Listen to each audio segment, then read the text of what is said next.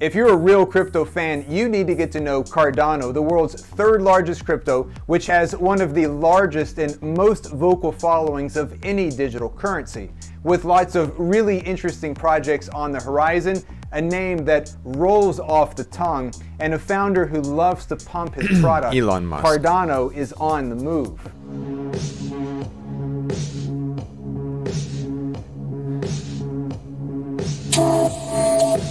Cardano is a blockchain platform that uses a consensus mechanism called proof of stake, or POS, to validate transactions. But I'm a vegetarian. Cardano's native currency is called ADA, or ADA, with a maximum circulation of 45 billion ADA coins. I'll trade you 100 Cardano for 100 ADA. This cap of 45 billion ADA is part of Cardano's appeal, and it's like Bitcoin in this regard, which can only mine 21 billion coins, but it's unlike its major rival, which is Ethereum, which doesn't have any set number of coins to be created. Now, speaking of its creation, it's always important to learn why a crypto was created in the first place. And when it comes to Cardano, it was founded as the world's first peer-reviewed blockchain.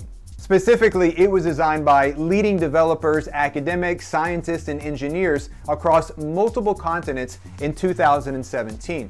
However, by far its most prominent developer is Charles Hoskinson, an American who was also a co-founder of Ethereum, but was later pushed out of that project. Like most other cryptos, Cardano was designed to be decentralized and not controlled by any one person or entity. Though open source, there are several independent and decentralized organizations ensuring that Cardano stays true to its purpose. Now, what's really interesting about Cardano is that it's a third generation crypto, meaning that it was designed to improve upon the first two generations, namely Bitcoin and Ethereum, both of which were created using the proof of work mechanism, although Ethereum has since migrated to proof of stake.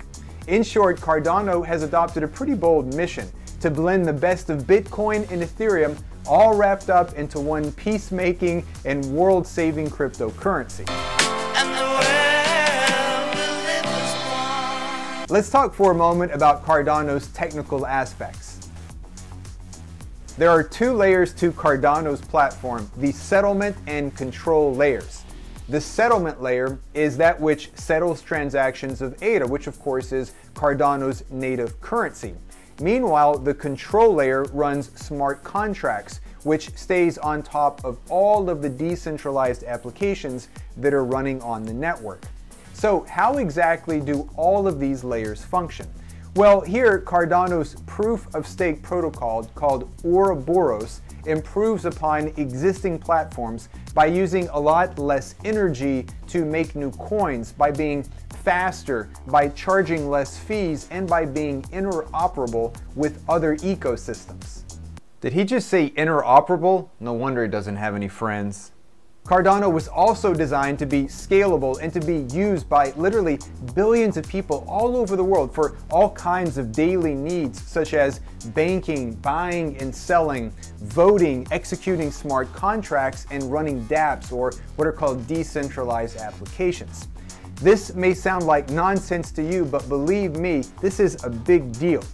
Now, if you're interested in crypto, then Cardano has a lot to offer, and a lot of people are really excited about all of the things it will be able to do.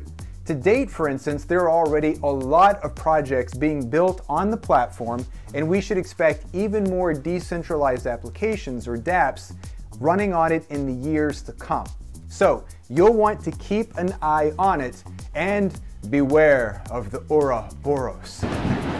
All right, if you enjoyed this video on Cardano, please like it and subscribe to our channel. I'll see you in the next Crypto Apocalypse.